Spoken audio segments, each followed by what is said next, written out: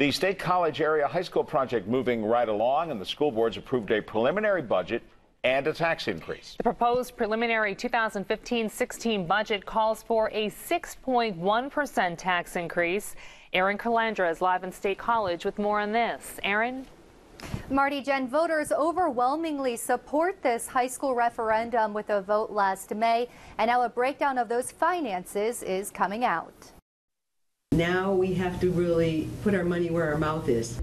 But I really am proud of our community wanting to maintain the quality education that we have had. State College area taxpayers overwhelmingly support the $85 million high school referendum, passing it with flying colors last May. And now we're seeing the breakdown in the budget. The State College area school district's proposed preliminary budget calls for a 6.1% increase, nearly 2% going towards a state-mandated Act 1 index. The rest funds the referendum. The board voted to approve the preliminary budget in an 8-to-1 vote during a special meeting Monday night.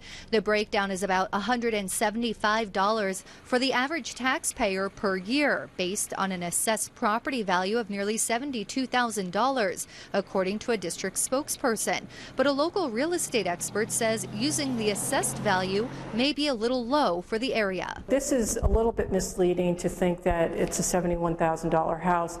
Really, the assessed value, the market value on the 71 would be double that. Not everyone in the community voted for the referendum, and now they're concerned with the proposed tax hike. Especially seniors,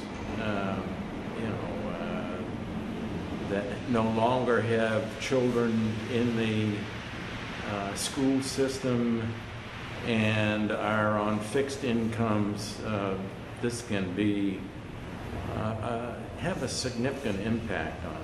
Mayor Elizabeth Goreham agrees, but hopes the school district has taken that into consideration. It's going to be a stretch for some people. I have every confidence that the school board, if they can somehow address people on modest or fixed income, can somehow give them some relief, that they will do that.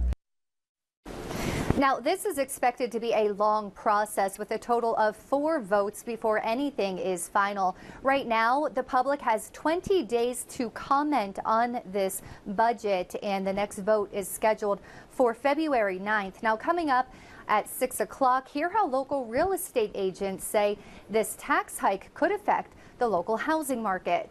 Live in State College, Erin Calandra, 6 News.